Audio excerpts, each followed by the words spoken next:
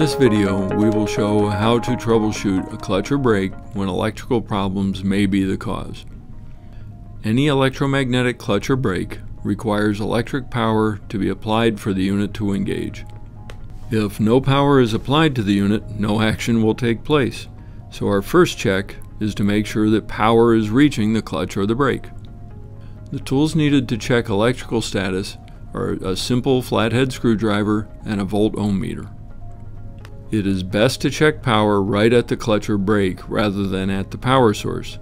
That will provide the most accurate status. For demonstration purposes, we have an SF400 clutch, a plunger type limit switch, and a CBC 190 volt power supply. When the plunger on the switch is pressed down, the clutch is powered and it engages. When the plunger on the switch is released, power is removed and the clutch disengages. If the unit is not engaging, there may be an electrical cause. That is, power may not be reaching the unit, the coil may have failed, or the coil voltage rating may be wrong for this installation. Since Warner Electric units run on DC power, we'll turn the meter to DC power to check. Standard clutches and brakes are not polarity sensitive, so you can place the two probes on either of the wires on the input to the unit.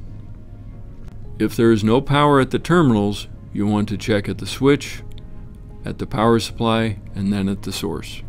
If there is voltage going to the unit, but it will not work, one possible cause is a failed coil. To check the coil, we measure resistance, so we switch the meter from measuring voltage to measuring ohms. Ohm meter checks should be made with the power turned off and the circuit open. To be certain, disconnect one lead to the magnet. A coil that has gone open will have infinite resistance. That is, the meter will show a maximum value. A coil that has shorted will have no resistance. In this case, if I touch the two probes, since there's nothing between them, they show zero resistance. In the Warner Electric catalogs, in the engineering section, we provide coil values for each of the clutches and brakes by size and by family. The unit we have is an SF400 clutch. In addition to the catalogs, the same electrical data is provided in the manual for the given clutches or brakes.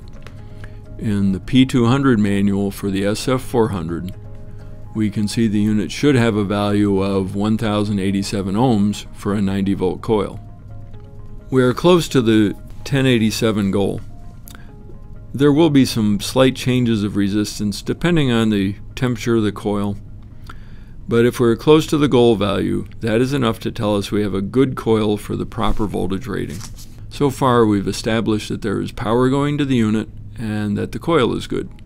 If the coil ohm value had been different, that may be an electrical cause as well.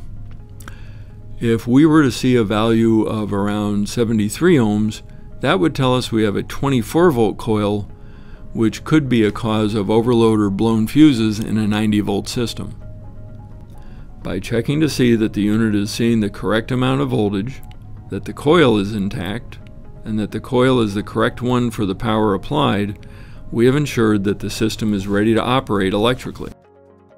If the unit is still not functioning, contact Warner Electric Application Support for assistance with mechanical troubleshooting.